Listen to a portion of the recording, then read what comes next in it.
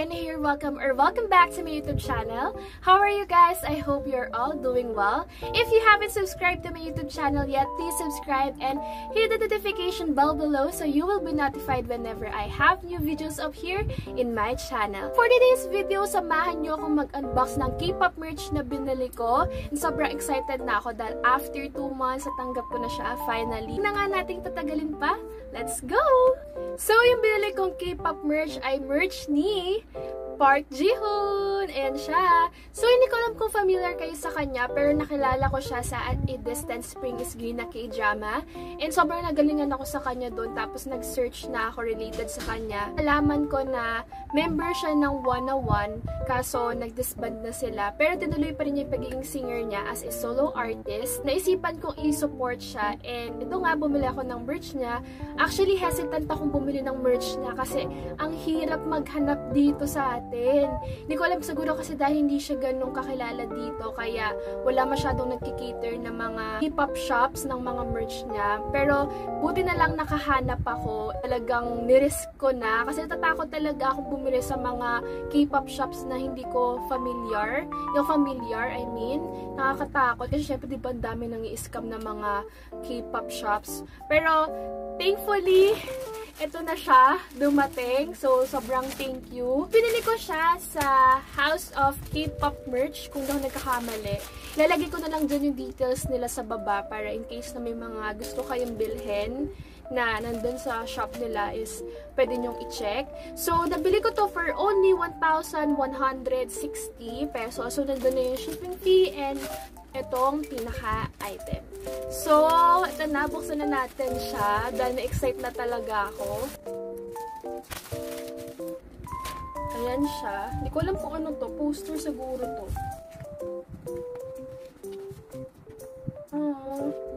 So, ayan yung pinaka-poster. Ang ganda. I mean, ang gwapo niya dito. Ang baby face. Oh. Sana lang talaga ma-recognize siya ng iba kasi parang international, hindi masyado siyang kilala. Parang sa Korea lang. In my own opinion ha. Pero tinan nyo naman, ang baby face niya. So, punta naman tayo sa pinaka-album. Sana natin siya. So, nagtataka lang ako bakit yung poster nasa labas, hindi kasama sa pinaka-album. Kasi sa BTS, yung poster, laging nasa loob ng mga album. So far, sa mga binili kong merch ng BTS, kasama yung poster sa loob. So, nagtataka ako bakit hindi kasama yung poster. Anyway, ito na. Hirap niyang buksan. In fairness yung bubble wrap nila makapal. So, safe naman yung album. Yay! Finally! Look! Meron na akong merch ni Jihoon. Actually, sobrang saya ko kasi binili ko to. Hindi ko alam kung bakit, pero dahil sa nagagalingan talaga ako sa kanya as an artist. Actually, dapat brown yung bibilin ko kasi may brown nito. Kasi sabi nila wala na daw or ubos na. Or siguro hindi sila nakasecure, so yung black na lang. Pero, ayan yung pinaka-front niya. Nakalagay, My Collection Part Jihoon. Ayan. And then, nasa likod, ito. Ayan. Tawag sa fandom niya, May. Na-excite na ako. So, matte finish siya. Ayan. So, ganito yung nasa loob niya. Ayan. Ito yung pinaka-album. Pinaka-CD niya, ganyan yung itsura. So, may ganito. Di ko alam kung ano to, pero tingnan natin. Baka ito yung photo card. Ay, ang cute! Tada! Ang cute to. May display staple. Tada! Diba? Ang cute. Tingnan naman natin itong pinaka-photo book niya. So, ayan yung itsura sa front. Sa second part niya, second page. Ay! Tada! Hindi siya yung typical na photo book na inaasahan ko. Maliit lang pala siya compare sa nakasanayan kong merch. Kasi sa BTS, mas malaki yung mga photo book niya. Ito, mas maliit. Parang notebook type lang siya. Ang gwapo niya. Ang baby face kasi niya. Saka promise, pag napanood niyo yung At a Distance Spring is Green, doon ko kasi siya nakilala talaga. And sobrang gandang-ganda ako sa pagkaka-acting niya doon. Naawa ako sa kanya. Naawa ako sa character, I mean. So, naisipan ko talagang bumili ng merch niya. So, for me naman, worth it na binili ko to. Kasi hindi ako pala gastos. I mean, hindi ako gumagastos basta-basta pag hindi ko talaga siya gusto. Kaya kong i-hold. Pero sa kanya, nung time na pinanood ko siya kasi parang araw-araw, nagsasearch ako related sa kanya. Siguro mapapakita sa inyo lahat kasi nag-i-enjoy akong tignan siya on my own. Pero ayan, pakita ko sa inyo iba. Parang umitim siya dito. Maputi siya dito sa picture. Sa pagkaka-edit lang siguro.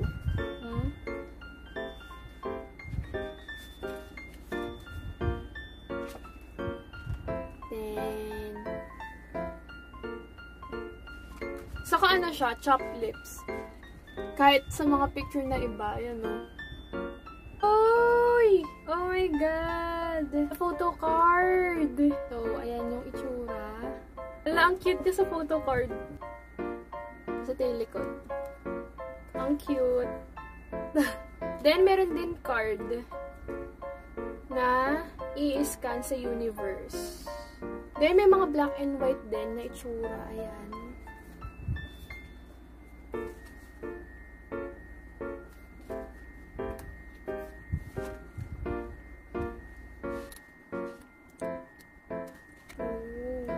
So, yung nasa likod, puro mga producer na, or yung mga tracks na niya, yung kanta.